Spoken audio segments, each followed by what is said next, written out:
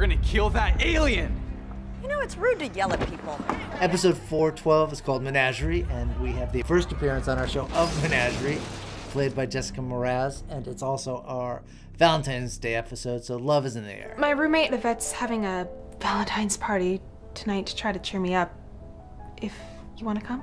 When Nia invites Brainy to a Valentine's Day party at her house, he doesn't know what that means. Is it a date? Is it as a friend? Well, then I guess the bigger question here is, what do you want? We've all been there, but then again, we're not half cyborg who's never experienced emotions before, so it's really hard for him to navigate. And for those of you who are big Dreamer fans, which we certainly are, tune in because you are going to see her suit up.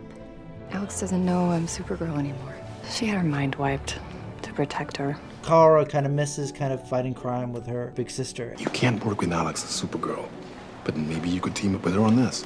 John, who has his new PI shingle, tries to play matchmaker and kind of hook reporter Kara up with Alex on a case that ends up involving Menagerie. Alex?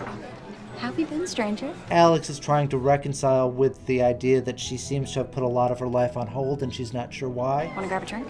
You know what, actually, I have to... Come on, don't tell me you don't have time to at least catch up. The Valentine's Day episode is a perfect opportunity for her to reinvest in her personal life. Seems like she didn't need a wing woman.